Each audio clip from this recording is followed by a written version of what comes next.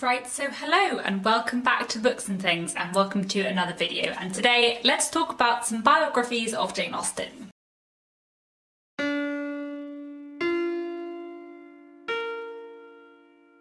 So I realised the other day that I have now read 6 biographies of Jane Austen, which is quite a lot, so I thought that I would rank them today and tell you about these biographies.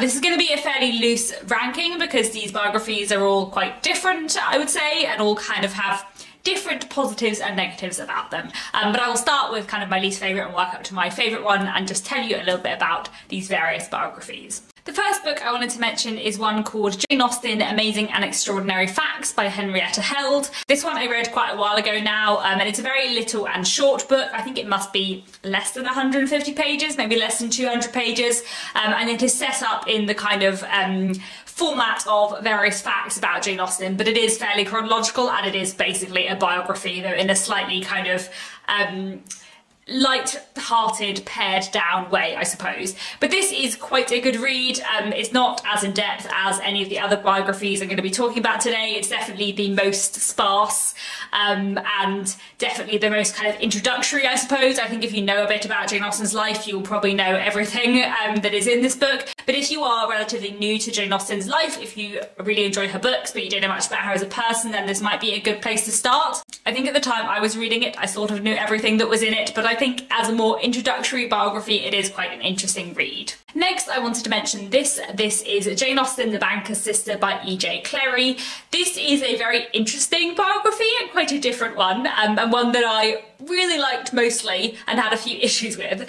So this biography is a dual biography of Jane Austen and Jane Austen's brother Henry. Henry was a banker as well as a soldier and a clergyman, hence the title, and this is about Jane Austen, her relationship with her brother, their kind of lives as they were growing up, and also about the role of money and economics in Jane Austen's books. So in many ways it is a biography, though it's got a few other elements going on as well, and as I said, it is a dual biography of both Jane Austen and Henry Austen.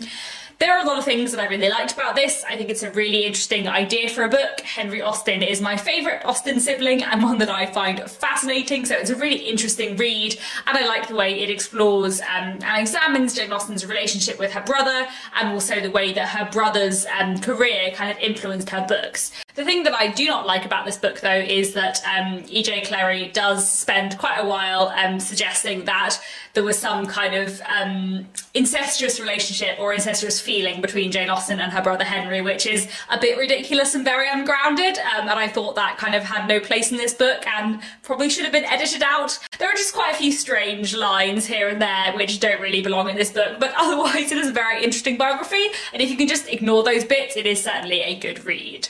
The next book I wanted to mention is A Memoir of Jane Austen by James Edward Austen Lee. This is quite a different biography from the others on this list because it is not a modern one. This was published in 1870, I believe, or the 1870s, I think. So this is a Victorian biography of Jane Austen written by her nephew, James Edward Austen Lee, and it's about his kind of reflections and memories of his aunt. And my edition also included some other biographical notes from various members of Jane Austen's family and kind of looking back on their memories of her. So this is rather a different biography because it is of course kind of much more personal and also I suppose much more biased. There's definitely a certain way that James Edward Austen Lee wants you to view his aunt and a way that he viewed her, which is different, I think, from the kind of stance a lot of modern biographers take. It's quite interesting to see the kind of legacy that Jane Austen's family wanted her to have.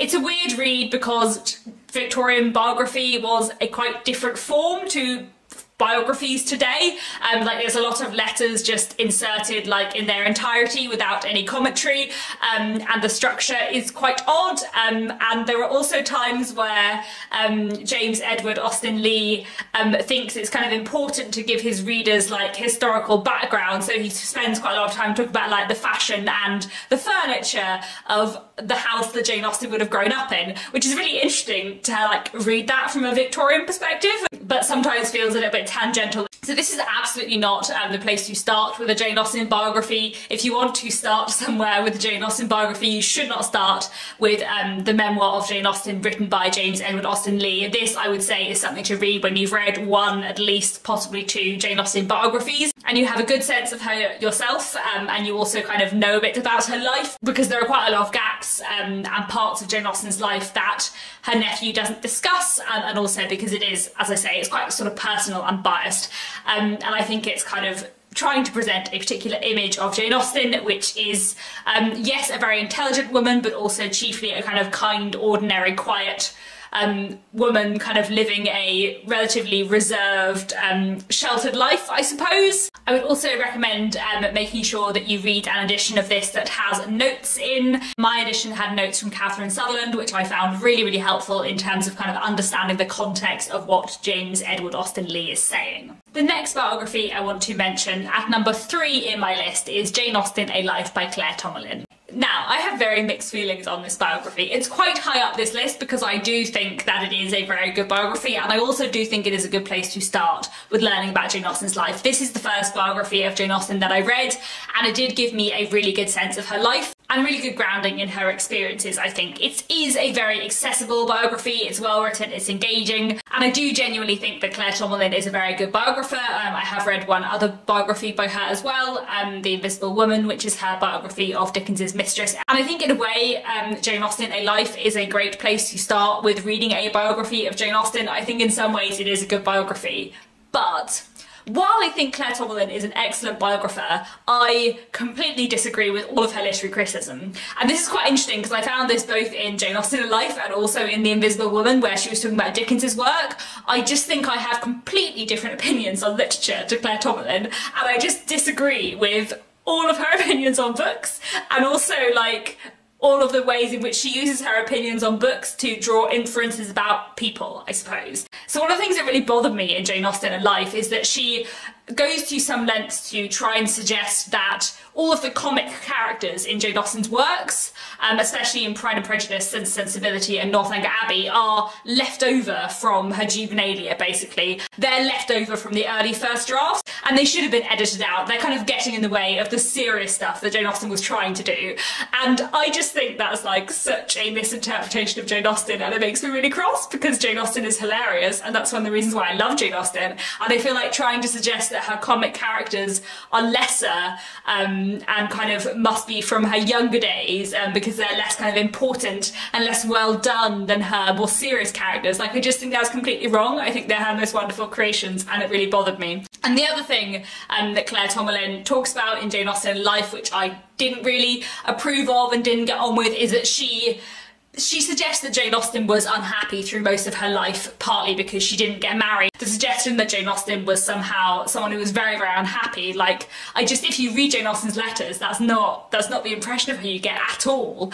The ways in which we can look into Jane Austen's life through her own words in her letters, she just doesn't seem like she's just full of life and cheerfulness, and I feel like Claire Tomalin paints a very kind of sombre, solemn picture of Jane Austen, which I don't think is right and I disagree with. So basically, in some ways I think Jane Austen Life is a wonderful biography, but I also disagree with some of Claire Tomalin's inferences and judgments, I suppose. So I sort of have very mixed feelings. I should say as well, it's been like 6 or 7 years since I read Jane Austen Life, so I might have over-exaggerated these things in my mind since then, but I definitely do remember having those few problems with the book when I read it. Next, my second favourite Jane Austen biography is this. This is The Real Jane Austen, A Life in Small Things by Paula Byrne, and this I just finished reading about 2 days ago, and I really enjoyed this. This was a very good and interesting biography.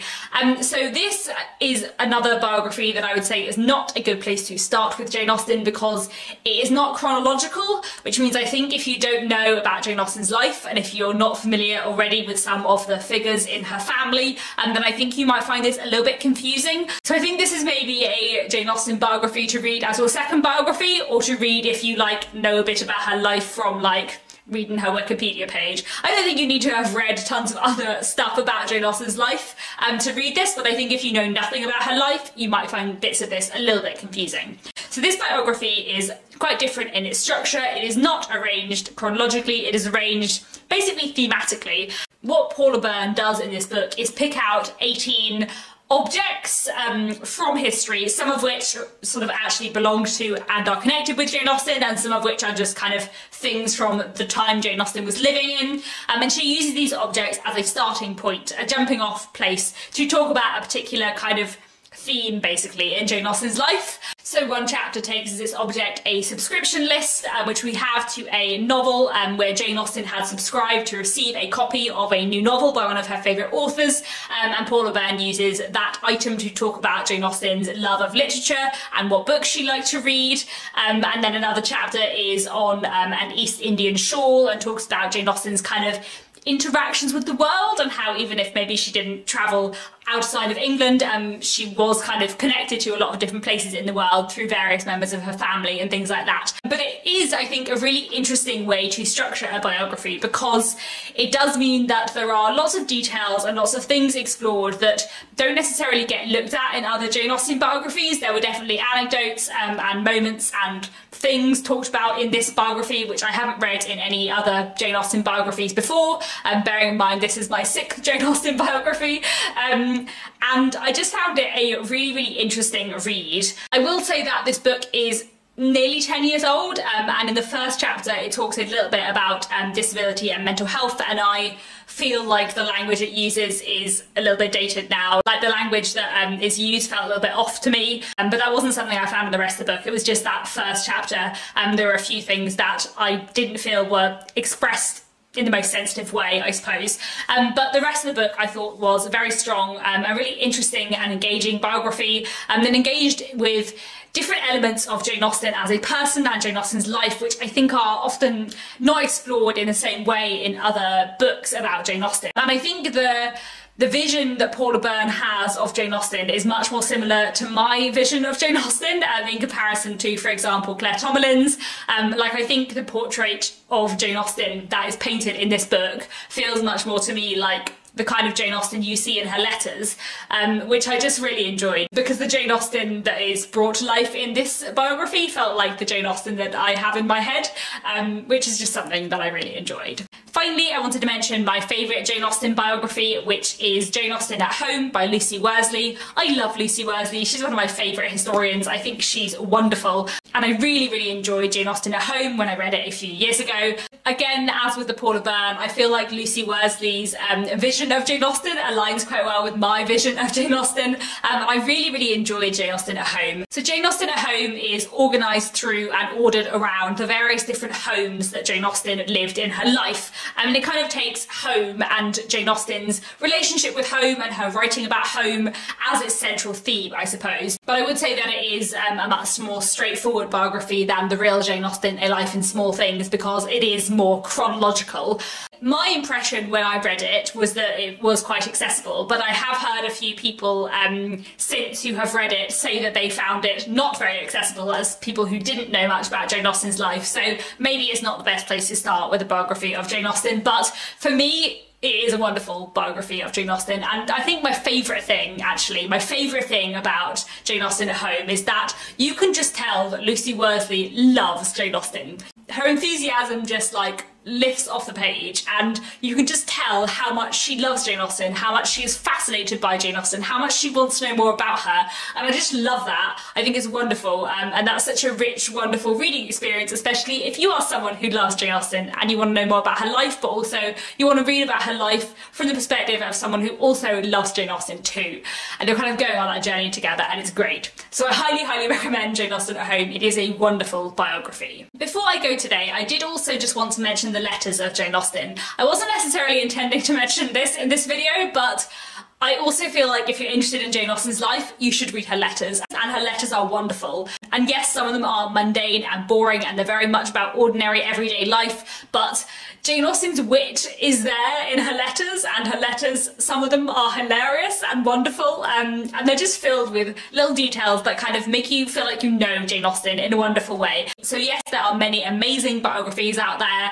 but I would highly recommend reading Jane Austen's letters as well if you're interested in her life and finding out a bit more about her as a person. So there we go, that is all I wanted to say for now. Please do let me know down in the comments if you have read any biographies of Jane Austen, what are your favourites and what do you like and not like about various biographies. And that's it for now. Thank you so much for watching, and I'll be back very soon with another bookish video.